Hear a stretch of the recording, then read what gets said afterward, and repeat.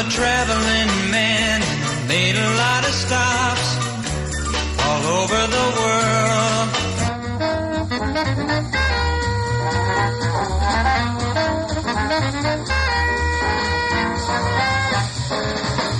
Good evening, and welcome to this week's edition of What's So Funny, the show that talks about the funny with the people who make it happen.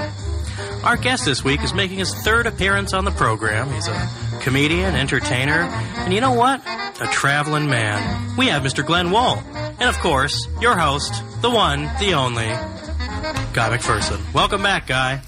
Thanks, Sam. Good job last week with Nestor Pister. A real legend. I listened from home, and I really enjoyed that. I'm glad. Glenn was probably a big fan of Nestor Pister back in the day. Yeah. Yeah, were you? Did he do it in his own voice? Or No. did he maintain the pretense of the Ukrainian? What pretense? He has an accent. The whole Does he? hour. Oh, the whole hour. Yeah. We'll go Does with he that. in real life? No, he doesn't. No. But he kept it up the whole hour? Yes. It's awesome. It is awesome. I asked right away, so how do you want us to refer to you? He's like, it doesn't matter. And then I refer to him by his name, and he's still doing the accent. I'm like, well, I guess it's Nestor. I'm fucked.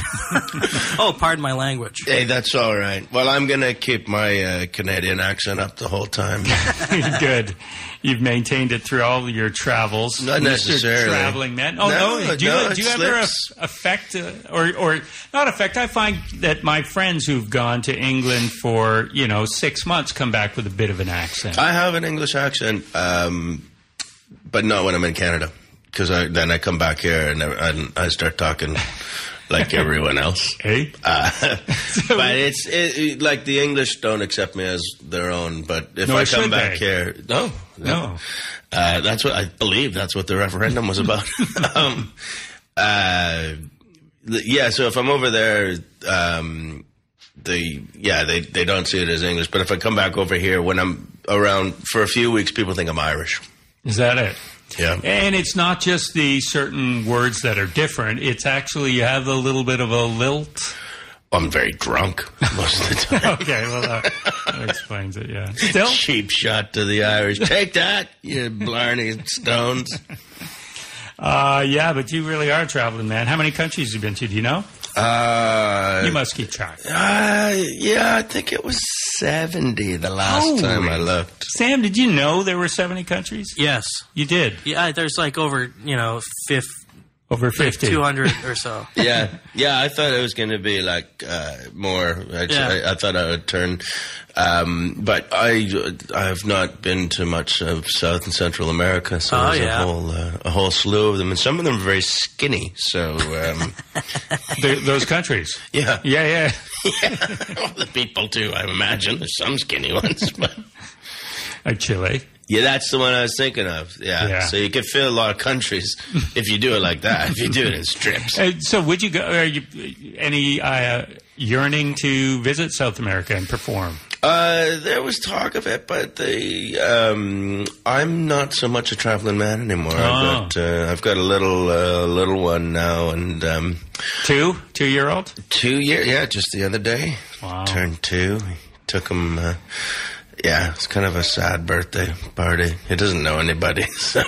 No friends. Well, that's all right. Yeah, we took him. You probably could have even bypassed the birthday party. He wouldn't have known. We should have in the end, I thought, because of it was the classic, play with the box more, and the car ride is where he really enjoyed it. But we took him to this place that was supposed to be. It's like a place where gymnasts train and divers train. It's got all these trampolines, and they've got for 1 hour of the day it's the toddler's rumpus hour where you pay you had to pay like $40 for insurance purposes, and that's a one-time fee. But I'd like to see the papers. I don't think anything got filed. It was just like, all right. So they let you in there, and they've got a ball, or they've got a foam pit. They've got these cube foam things, to which I jumped in and almost got stuck. Like, it was really bad. Like, I had to use a lot of my inner strength to get out of the thing. There's nothing to grab onto. There's nothing to grab onto, and it really is like it's anxiety causing. But it's a bit of a money grab because there's all these trampolines, but of course they're like high end Olympic trampolines. So they're like the kids are not allowed on the trampoline. Like why would you have a thing where you let? And then there was a bouncy castle. But they took it down halfway through because they had special needs people in the hour after. And apparently the day before, they had gotten really excited by the bouncy castle. When they show up for their thing, and it went down, and they spent the whole day crying, like, oh, put the bouncy castle back up. To which I would say, well, leave the bouncy castle up if that's what they want. But... they took it down halfway through the session, which made my son cry, and I was just like... So they don't care about no needs children? No. They can cry. Yeah. Worst birthday party ever. But it's only a second one. Yeah, and luckily it was, I never, but I always thought I should just wrap up a cardboard box. Yeah. Try that next time. Yeah. And just get really excited. Go, oh, you got a cardboard box. Well, and I tried it. I tried it last Christmas with his mother, and I didn't. When you were with us, 2015. First time was 2011. Last time, 2015. I remember Glenville has moved back to the Lower Mainland. Yeah. And then, of course, we never saw you, and you didn't. No, well, I did for a bit, but then that's how I met this young lady via the internet. It's been a whirlwind. From here? No, she was from England. This would be a great thing about you if you're dating on the internet. Doesn't matter what country the person's from. You can meet them. That's right. Yeah, I'll meet you for a coffee. Where are you in the world? It doesn't matter. It's sort of an amazing story. It was her best friend tweeted to me on my wife's birthday, said, it's my best friend's birthday. Would you say happy birthday to her? She's your biggest fan. And I declined the option because, you don't want to, just do. And then I looked at her pictures and I was like, well, maybe it is a happy birthday for Alex. And I tweeted back, happy birthday, and then her best friend persisted and said, you should marry Alex because she's... Just go straight to marry. Yeah, well, she wasn't... I don't think it was a legitimate proposal, guy. No. It was a joking thing, and I said, well, I wouldn't wish that on anybody, especially my biggest fan. And we joked back and forth, and but I still didn't want to be seen as like a dirty individual. Just like once somebody comes onto your Twitter, you're like, yeah. So I, in a spirit of playfulness, I tweeted, well, just what every dirty girl wants on her birthday. Here's a dick pic for you. And that was a picture of Richard Burton. Visual pun. Yeah. And it was only years later that my wife said, just flat out admitted that neither of them knew who Richard Burton was. And they didn't know, who is this man that you're sending a picture of? They just assumed his name that was Dick. It was a picture of a guy who was a dick. And I was like, you know what? It was. You did get that correct. It works, yeah. Yeah. So, yes, because you haven't said, but she is a little younger than you.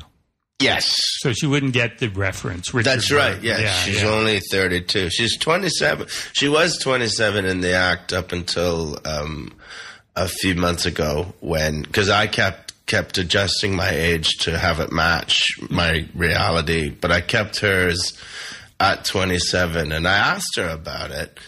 And she was very happy that I did it. I see. Yeah, she was like, that's fine. And now all of a sudden she's had several birthdays in quick succession. Yeah, she's 30. She's 31 in the show now too, because 27 and 45 is, yeah. I mean, it's weird.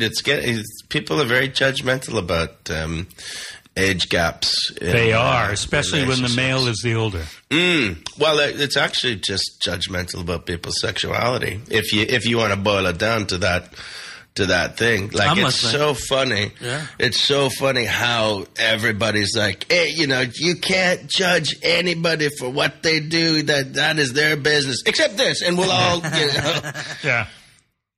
Yeah. What? Yeah. And it's only 14 years. What is it? The difference? 12, 13? No, she's 32 now, so yeah, 13 years. It's not the worst. My grandparents, you know how old the difference was there?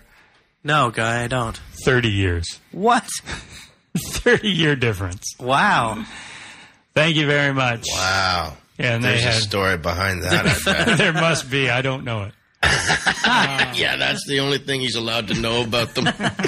Grandpa in jail, all you need to know is that there's a 30-year difference between your grandfather and your grandmother, and that's why you never met him. I believe when they got married, it was about 60 years old and 30. Whoa, yeah. whoa. And so it was a different time. She was, yeah, of course. Obviously. And she, it didn't happen in the future. She wasn't 15. She was a 30-year-old woman. Yeah, she can make her own decisions. Yeah. Was it a remote farming community? I don't know where it was. Toronto? Yeah. It was Winnipeg. Oh, gross. Yeah. You do what you have to do in Winnipeg. God, it was that or go see the Jets play. Bing, bang, boom. I wonder what the reference points were then that my grandmother wouldn't have known. It would have been some old prime minister or something. Yeah. Harpo Marx. Prime Minister Harpo Marx. I'm just trying to think of the whole time. It was Chico. Come on. Well, no, just like it was too hip for the room. But Winnipeg is where Charlie Chaplin, or Groucho Marx first heard Charlie Chaplin on stage. Oh, really? Yeah, and he's heard him through the wall of a theater and said, we are not the funniest people in North America anymore. The Marx Brothers are not. Yeah. Yeah. Oh, wow. In Winnipeg, I had no idea. Yeah. And they had them both in town at the same time. Great bit of booking. I can't remember how they all ended up in Winnipeg at the same time, but I'm sure it only lasted a night. It wasn't like over a 3-year course of their life. They were both living in Winnipeg. Right. It was the old vaudeville circuit. So your wife is British. She is. And you said, let's go back to Vancouver or area and raise a child. She said, yay. Not particularly like that. No, because I still had my place here, and we were going to sell it and buy a house in England. And then she thought, well, why don't we come back for a year and we can, because we were renting in England, so it was always just going to be a year. But I sort of thought, well, maybe I should get back here and like it. But nope. I've already booked our flights. So you're going? We're gone. You're not going to stay here. You are going to be a traveling man. No, I'm going back to England. Well, we'll see. We'll see what happens with Brexit. I don't have to move, but I have to move. You had your own personal Brexit leaving. Well, yeah. I don't know. Canada's not done well in the impress my wife fronts. Oh, really? Yeah. It just takes some time. No.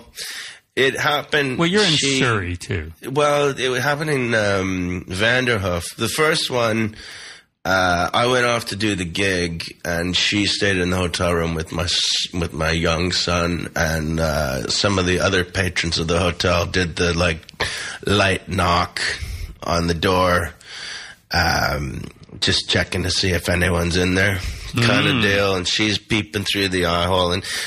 She didn't help herself because she loves true crime podcasts. Yeah. So she's now on the highway of tears, and two people are trying to break into the room, sort of. Gently, so she called politely, me, Canadian way. Yeah, she called me at the gig, so I had I had it set up that my phone was in the hands of one of the other acts, and I said, if you call this phone, I will wrap up the show and I will come back to the hotel immediately if those guys come back. Because I called the front desk, and God bless them. They were like, as I talked to the owners earlier, they were very newly from South Korea, and I was like, I'm the comedian.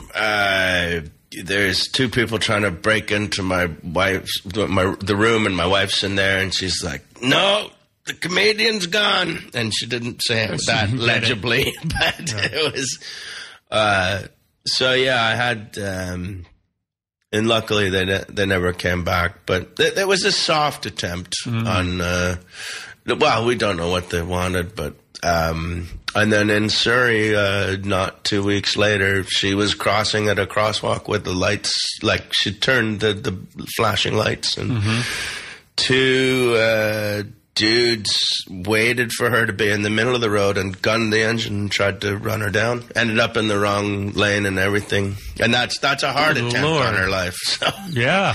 Wow. Yeah. After... So go back to England where there's no crime. Yeah, well, none like that. Like, oh, come on. There's crime like that everywhere. She just got unlucky. Wow. Yeah. I don't know. You get too... there's no... You can't... I don't know. It's like having a friend with a issue. Like, you know, if they do it twice, you can't let go. But you got to see the other side of them. Yeah.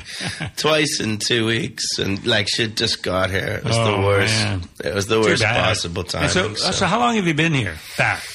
We got back in August. Late in August. So. And you're leaving in the next summer? July. And where do you live in England? Will it be her hometown, or because you've been over there so much? Yeah. Well, July we're gonna go back. Her parents live in France now, so she'll go stay with them. I'm gonna do a European tour, of course you are. Yeah. And then that'll be cooking up for Edinburgh. So it'll be Edinburgh for a month, and then we'll decide from there. But it's looking like Sudbury. It's a little city. It's kind of commuter belt, but it's far enough that not many people commute to London. So yeah. It's good for her. She's a flight attendant, and she works at a Stansted, and I can live anywhere. So Sudbury, Surrey, England steals all our names. I imagine you, all the hard living that you've done, the life that you've lived, and you and the comedians you've seen, you love them. Then they have kids. Invariably, you got to talk about your kids because most of my acts about my kid. And I wonder, when you were younger, seeing comedians that you had liked turn to this, were you going, "Why are you doing this?" Or yeah, no, I always thought funny was funny, and the one thing I like about it now is a lot more people understand what I'm talking about.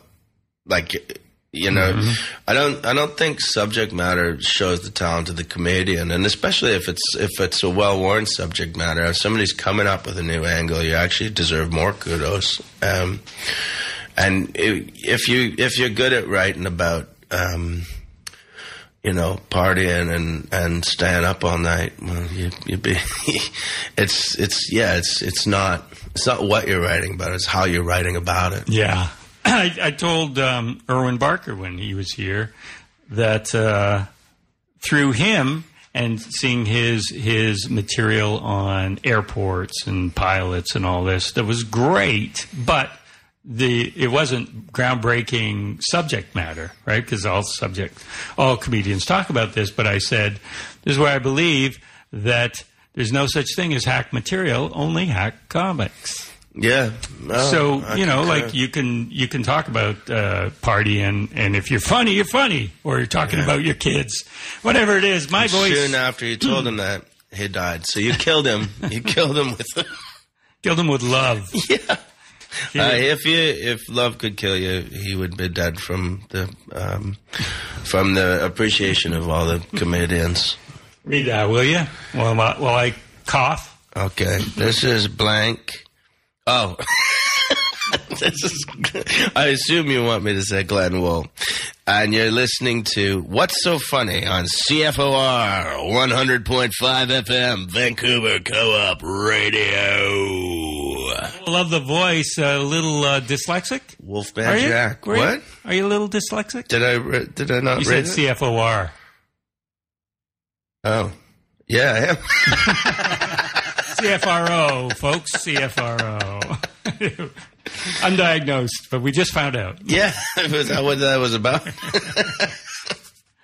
But it's good to have you back in the Lower Mainland and performing all around. I know you were at Laugh Lines on Friday. Yeah. And then in Richmond Saturday. Yeah. I'm cooking up for next weekend. I'm opening for Jim Jefferies.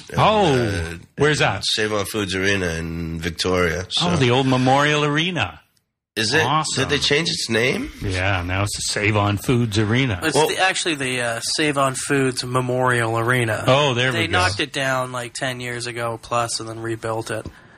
Yeah. So it's a memorial to Save On Food? Well, something like that. It's appropriate with tomorrow and everything. Oh, yes. There we go. You know what the opening show was there? Take a guess, guys. I'm derailing this, but I got How many years ago? Oh, this is like 13. Music act? Yes. Lady Gaga. Elton John. Rod Stewart. Oh. You know? The hair. God, in Victoria? Can you imagine all the beige underwear? Well, I was there. There were a lot went? of fucking right. Shooting right. I went. Do you think he's sexy? Oh yeah, the guy's amazing. Anyone who plays with Jeff Beck gets me going. And was Jeff Beck there? No, well, it was that's just why. Rod Stewart. Well, and then you see what you did. That's just I went home and went to sleep. I didn't get going after that. So you're opening for Jim Jefferies at Save On. That's great. You know him well. Yes, from the London days. When do you remember first meeting him? Yeah. Or seeing him? Yeah, it was at the, what's it? Is it the Comedy Calf? The one in Shoreditch. Yeah, he'd showed up. He looked like a rooster in a leather jacket. And, yeah, he's always a cocky dude. But yeah, we were doing like a pro-am night there. So he had no name at this point? What's that? He had no name? No, he just showed up from Australia. He was working, he was doing comedy, but he was also selling phones or something. He was working in a phone shop. But we got along really quickly. Yeah, a lot of us, we all found each other. But that's the weird thing about it. 'Cause he did a podcast with Bert Kreischer just a little while ago. And he was talking about his best mates in comedy and that he doesn't see half of them anymore. And he said my name. And a guy I played hockey with in London was listening to the podcast, and he sent me the clip to say, look, they're talking about you. And I was like, oh, geez, I haven't seen Jim in a long time. That's really nice that he said something like that. And I was in Victoria playing hecklers, and I was driving past the Save On Foods Arena, and Jim's face came up, and I was like, well, what is going on? Jim's playing the Save On? So I shot him a message just because I had, like it was in my head, and I was like, hey, you got an opener for that? And he's like, yeah, why not? Come on. That's how it all came about. That's perfect. Yeah. Nice. Yeah, and that's because the whole weekend, because I brought my wife and my kid, and that meant I had to bring my car, and the whole time I was like, here for 2 days, I don't need to bring my stupid car, it's going to be $100 back now too. It turned out all right, and if I hadn't had a car, I wouldn't have drove past the arena. I wouldn't see it. It's all meant to be. Now, how many does that hold? Do you know, Sam? That's about, for that show, it'll be probably 6,000. Yeah, that'll be my personal. Well, I did 6,000 at the Rod Laver Arena in Melbourne for the gala. That's when you were on the ATP tour. Yeah. Doubles, though. Yeah. Mixed doubles. Mixed doubles until they found out my little secret. I wasn't a guy. Yeah, see? I made it acceptable. No, it was for the Melbourne gala for the Melbourne Comedy Festival, and I went up and I just ripped it. I did my AA stuff, And like, I'd never played to a crowd that big, but if you do it right, they laugh in waves, and it goes to the back, and then it comes back, and you're like, you're an ego sailor. It's just like this thought formulated in my head, and now I've just seen 6,000 people do an emotional wave back and forth, and it was really just maybe the best 10 minutes of my life. Wow. I just ripped it, like absolutely ripped it, and I felt so bad because I was walking off stage just high as a kite and like on life. And then Des Bishop, a very talented comedian, he had to go out and do his AA Save My Life material. He sabotaged him. Oh, I didn't know that's what he was going to do, but I mean, I knew he didn't drink. But Oh, that's funny. Oh, wow. And before going out, had you ever heard from other comics about a certain a delivery that you need in those large venues that's different? no, I just just figured it out learned it as on you- myself. I mean, I'd been playing theaters for different reasons coming up to that. But it's why, like, I used to have a really sort of laid back style and quiet, but it was from doing bigger gigs. You just go, wow, you know, you gotta, some nights you gotta be able to throw your back into it too. But I mean, that's the thing though. Once you get into get better sound systems, you don't need to be as loud. Because that's why I've got throat nodules now that I have to be really careful with. They're fine if I don't drink or stay up all night shouting afterwards. It's not So the gigs that'll hurt them. So they're never fine. Yeah, no, I'm a good boy now. Okay. Yeah, I'm up, but I'm reading. You certainly cleaned yourself up. I went to Kevin Fox's benefit for the hurricane in the Bahamas, and I walked in and said hi to some comics, and I had a double take and looked at you. Oh, Glenn, I didn't even realize that was you. You had a jacket on. And Yeah, we're all getting older. get responsible. Oh, that was the night. That was the day after those guys had tried to run my wife over too. So I just had to. I didn't even stay there for the end of the gig. I had to go home and tell her all the good things about Canada. Show her pictures of moose. Oh man, I feel bad. I feel bad as a Canadian representative. Yeah, you know, it's funny. A lot of Canadians do. Almost everybody's heard it, has taken it personally, and they've gone, well, that's Surrey, and I don't know. They're probably British tourists, Yeah. hooligans here to watch the Whitecaps. Yeah. Yeah, I don't know. What are you gonna do? I mean, it bothered me deeply, and like, from where they were coming from too. It's a welfare office. It's like because she showed me how it happened, and that's what those guys would have been doing. It was a Wednesday. It was a welfare office. So these two dudes, apparently white guys dressed like gangster rappers. So, you know, like, I already didn't like them just from the description. Yeah.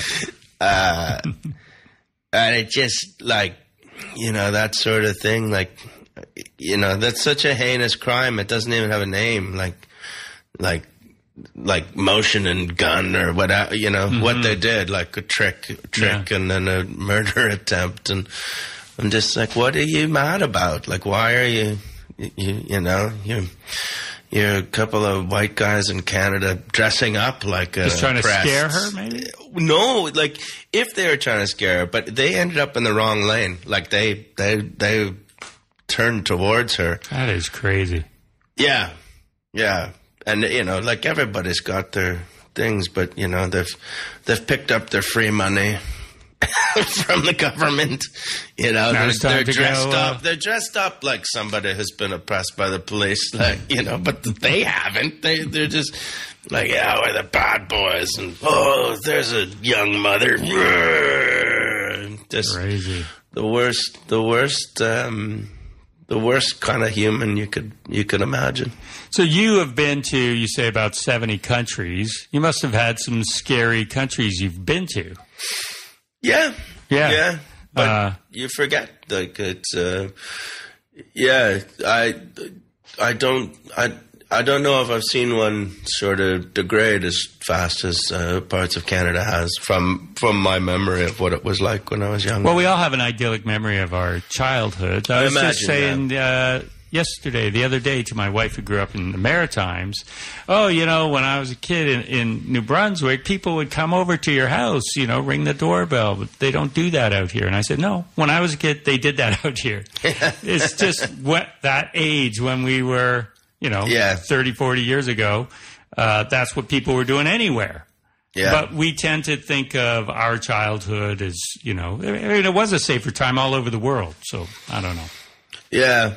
Yeah, I mean, and it's not just Canada that has these problems, but I mean, I remember when I first started going to America, the south of America has some real problems. Like, I saw some poor people down there that their poor people are the most defeated poor people I've ever seen in my life. Like, I've seen poor people in India, but they're still big smiles and not, like, life isn't kicking them, but some of the poor people I saw in the southern states, like, just like a face like a death mask. So yeah, America's keeping up with Canada in the keeping up with. Come on, they're setting the pace. Yes, they are. Can you think of the scariest place you ever went? There was a time in Vietnam. I was taking a taxi from Vietnam to Cambodia where it was unclear whether or not we were kidnapped. And I was with my girlfriend at the time and Kevin J. I don't know if you've seen him on Netflix. He's sounds familiar. Yeah, he's from Malaysia. He's an Indian Malay, I think. But he's got a Netflix special now. He didn't have the time, but even he was in the cab with me, and he was like, "Guys, I'm from Asia, and this has never happened to me either." So if you're just thinking like this is okay, it's not. But because they kept switching drivers of the cab, and the guy kept pulling over and looking in the trunk. And then he would stop and he would run into bars and then run out. And, for the longest time, we were just like, it was such odd behavior. We thought, we're probably kidnapped right now. And and then it turned out, the initial switch of the driver was because the one guy didn't know where we were going in Cambodia. And the other guys, the other reason that he kept stopping, he was delivering packages. He was also a courier.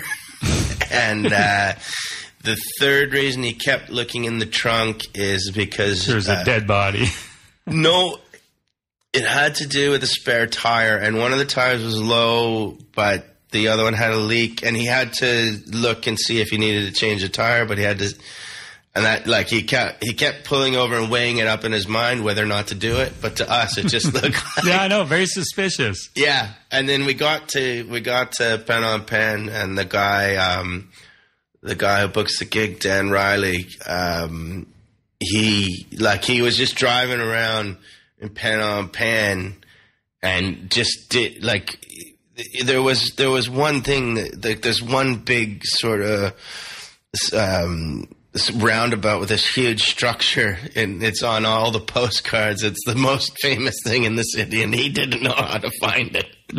And then we called Dan, who was waiting at the thing, and it directed him in. But then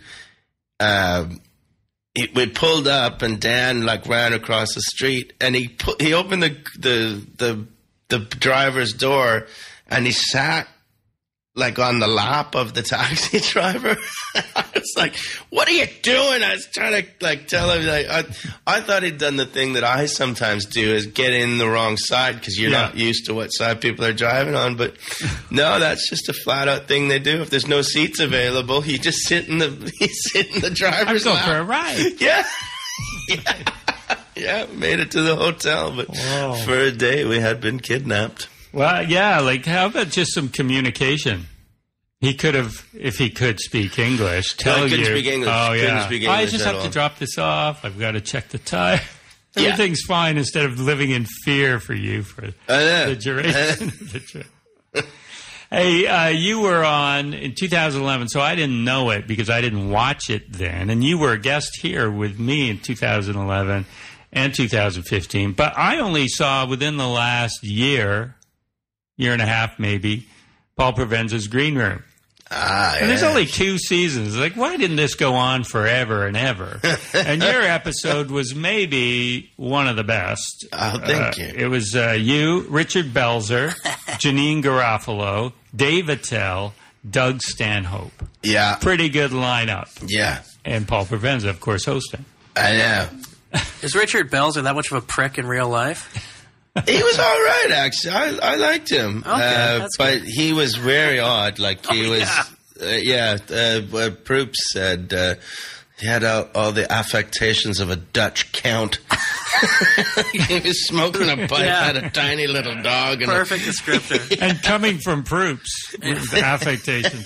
Yeah, I know. Yeah, Proops is like, that's weird. Oh, man. It was, that was a crazy night. Provenza, he made a mistake off the bat. Because he had filmed 2 episodes that day, and the first episode was about marijuana and comedy, and he had all these guys that really liked weed on, and they were just fucking, the whole place stank. And then he had an hour to turn it over and then do ours, but of course he's still high, right? So I was like, you fucking pothead, you're the only put your pot one at the end. Don't do that one first. Unless, you know how it works. Unless your second one is Doritos in comedy.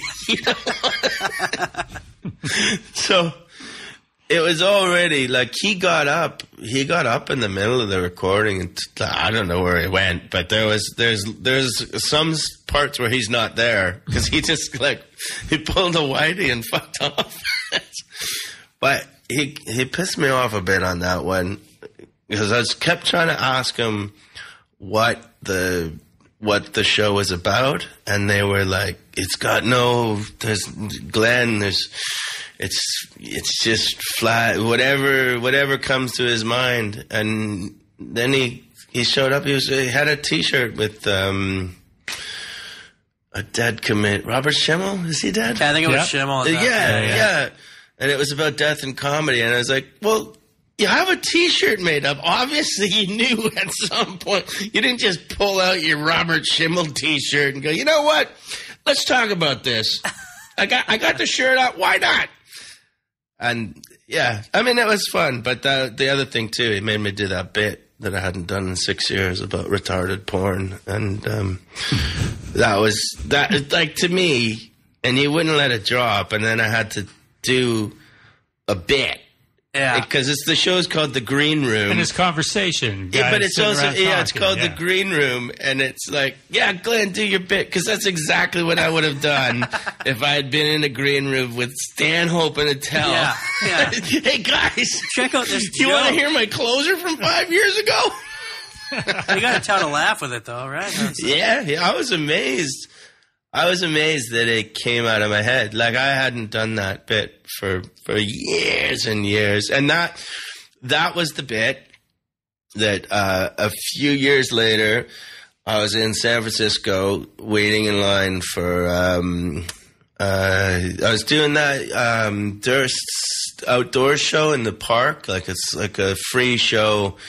And every year, the special guest, Robin Williams, every year is like a secret, but everybody knows it's going to be Robin Williams. San Francisco. Yeah. It's got to be. So I'm backstage waiting in line for the buffet, with all these other comics. Robin Williams shows up, and all of a sudden, I'm the only one in line for the tacos. And I'm like, in my head, I'm like, I don't care. Robin Williams, Mork from work. I'll get myself a chimichanga here. And he broke through the crowd. Like, he saw me, and he came right up to me, and he said, Glenn Wool, you're a very funny man.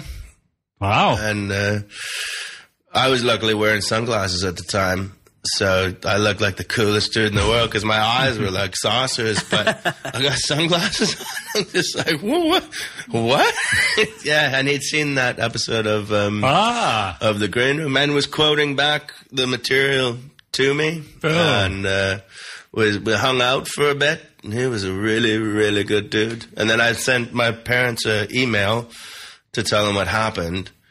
Because they know, because a lot of the times they don't know who they, like if I say, Doug Stanhope and me were having, good, was he your laundry repairman or, but they know, and my mom read the email out to my dad across the room, and she used to have this lady named Mina that came and helped clean the house with my mom, like just on Tuesdays kind of thing. We don't have a maid, we just, it was a cleaning party. Yeah.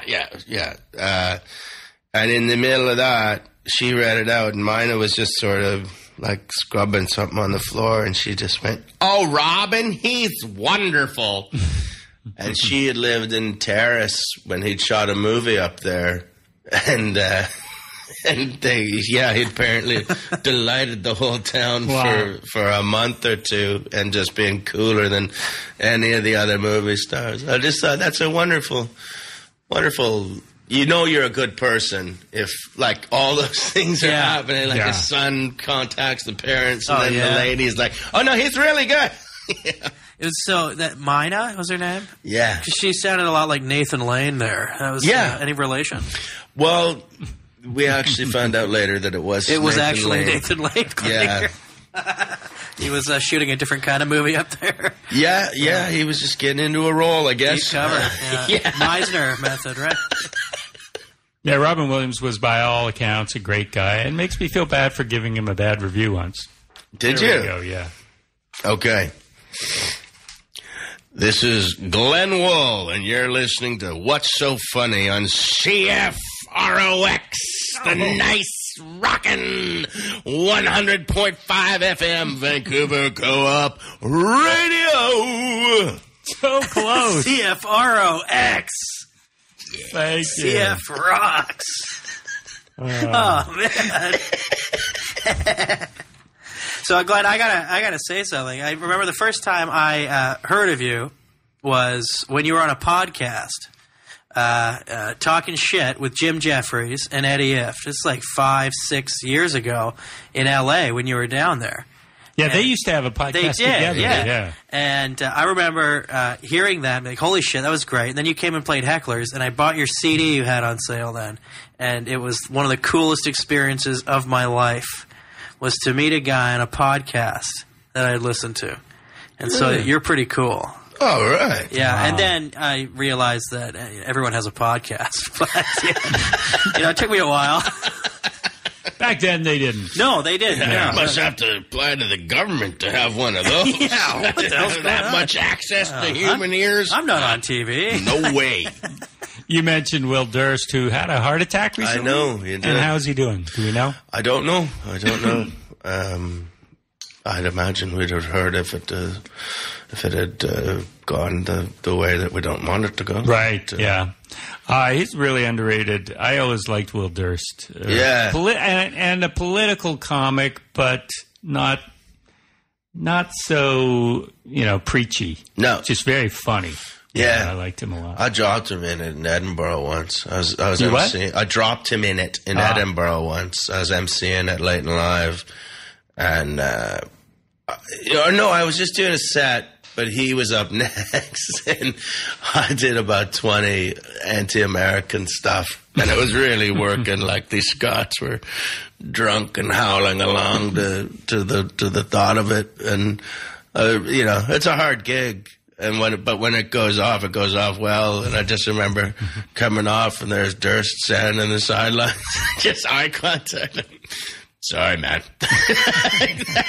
I was like, I'm sure the MC will do a little time. Well, let's get your next performer on stage from America. And that's why I always saw it, because then he had me back in the thing in San Francisco. That was after that had happened, and I thought, oh, here we go. He's gonna payback time. No, just really, really sweet intro. Great guy. Didn't you know? Yeah. Yeah. So you've worked with and hung with a lot of the greats over the last. And how long have you been doing this? They've hung with me. Let's get yeah, that in the right but order. you're all in a group together, right? Like a green room, all these green rooms, or you meeting Jefferies when he just at a kind of an open mic situation. Yeah. Like that. Yeah. Because you started here 90 what? 5, 4, 3, 2, I think 93. 93. And that was and you were here for about 3 years? Yeah. So was it Fox? Was he around then? Tim Nutt? Yeah. Was it Chuck me and Nutt started, I believe, within a month of each other, and then Chuck came by a few months later. But yeah, we were the and yeah, Foxy too. I remember him starting. It's amazing. Like there's been a very strong pedigree of comedian come out of Vancouver. Yeah. Sadly not saluted by Vancouver as much as it could have been. You know, if we'd been bands, they'd all be. But you know, everybody left, I guess. But, yeah, Tim is in Kamloops or around there. Chuck is in Toronto. Yeah. Kevin's still here. Saw him at Laugh Lines yesterday. Oh, cool. Yeah. It was good. Yeah, he's great. Yeah. So it was a fun time back then. It's just starting out, right? Was it like... Oh, yeah. Yeah. I mean, you forgot, too, the Stade was here, and Campbell, and... Craig? Yeah. Craig had left. Colin? You're talking Colin? Colin wasn't here then. No, Craig. Yeah, Craig. Craig Campbell. Yeah. I was just thinking about who else was hanging around. It wasn't just us, those guys. Yeah. It was... And Craig now is in England. Craig's in England. And how's Craig doing? He's been with us here before. I think he's all right. He's been making outbursts on Facebook. I know. Twitter. I see that. I know. It's enough that every time I see somebody, they ask me how he's doing. Yeah, I mean, he's got his point of view, and I will say this: I did see him in Edinburgh. Me, him, and Stuart Francis all went out for dinner together, and he wasn't making any outbursts. People are much more reasonable in person. Yeah, he doesn't talk like that in real life. And Stuart Francis, one of my favorites. Yes. Oh, he's so funny. But he keeps retiring. I think this one is going to stick. So he is retired now? It felt like it. I think his last gig was coming up at the Apollo in England. But his last gig in Canada, it totally was his last gig. Because he talked about it over dinner.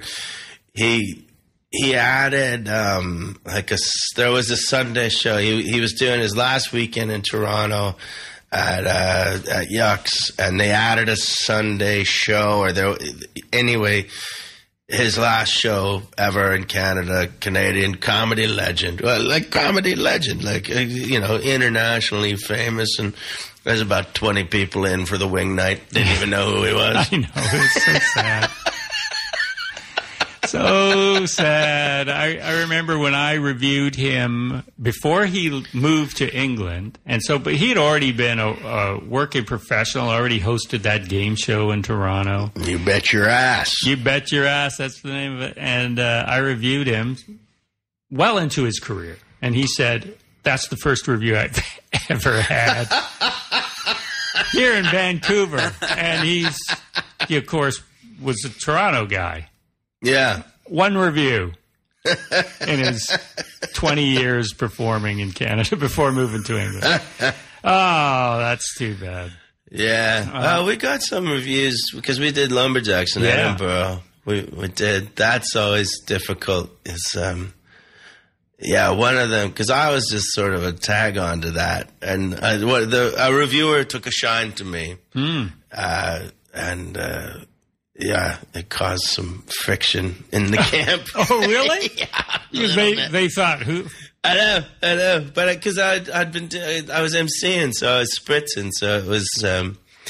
they just caught me on a good night. You know, and they were like, but the real star of the show. And it's some student rag, but we were all pretty new to the Edinburgh Fest, so every letter that had been printed, Last time, I can't remember if it was talking with you or talking with Stuart, that you guys were going to perform at Everest, but did that ever happen? No, it didn't happen. That some other comedians did it in the end, but there was a myriad of reasons why we weren't able to complete that. Mount Everest, I should say. Yeah. Or first name basis. Yeah. I mean, I did do one show for him at a trade fair for mountaineering equipment. And it was the booth we had, because he said, like, oh, it'll be like away from everything. Who's he? The guy who books, the guy who was booking. Yeah. He goes, it'll be away from everything and it'll be in its own like performance space. So it won't be like just you doing a presentation, like a trade fair, and I got there and a speech. Yeah. And it wasn't away from everything. It was beside the Snap-O-Matic Fisher-Miser and we were doing this, it was the booth we had these pictures of the Swiss Alps, because it was a skiing town that was trying to push its town on hikers for the summer. They're trying to get tourists to come there for the summer. So it was this beautiful mountainscape, and there was backstage. There was a teenage boy in a goat costume or something, trying to hand out flyers for. Okay. And I'm the comedian in the backstage, and he's sort of looking up to me like, oh, here's a big guy, and he's back happy. And I'm like, when I was your age, I was actually a mascot for the radio station in Vancouver called Sea Fox. I was the Sea Fox Fox, and I know at the time I thought, maybe it's not going so good, but you persevere. Maybe you could be like me one day, the big comedian here. I still thought it was going to be a good gig, and so in some part of my head, I thought, "Oh, this will work out." And then I got out there, and there was like 7 people, and it just spread out. There was one guy. You had to do your time. Yeah, well, I had 5 minutes to do. He just wanted me to do 5, and then he was going to do his presentation. There was one guy, I swear he had suffered or was suffering from the bends. He looked like he was from another dimension, kind of like, and it would make sense in that there would be diving equipment at this trade show and he was at the back, and there was all these different people, and it was horrible. 5 minutes seemed like a long time in the end. And I remember at the 4.5 minute mark just looking at this mountainscape on all the walls and wishing that I was in the goat costume. My takeaway from that is, you were the Sea Fox Fox? Yes, I was. You were. I was. I was one of them. Yeah, of course. You weren't There's not just one. But yeah, I got fired from that. Oh, for what? We stole the suit. Yeah. Oh, man. Yeah, we stole the suit because my buddy, he was the one who got me into it, and he had it overnight at his place because he was supposed to go in the morning to an event, and then we all got drunk, and we took it out onto the highway. So one of us was like in the suit just on the highway, and people were pulling over like, Mr. Fox. My buddy got in the car with the lady, and she's so excited. She's driving along. She's like, and this is on like the Trans-Canada Highway on the way to Hope. And she's like, so what have I won? My buddy's just slowly turning the head at her. And she's driving along, and so she's just slowly slowed down onto the verge. She goes, I think you should leave. Yeah. Wow. Did they tell you how many calls of complaint they got? Like, I didn't win anything. Yeah. There was a few. We did one. Because there was about 5 of us. One of them, we were in the bushes by the highway, and Mr. Fox ran out, and then the rest of us were in our underwear, and we ran out chasing him. Like that. Just like, what's happened there? And a guy pulled over in a truck, and he looked at the whole thing, and he just went, kick his ass! And then hit the wheels, and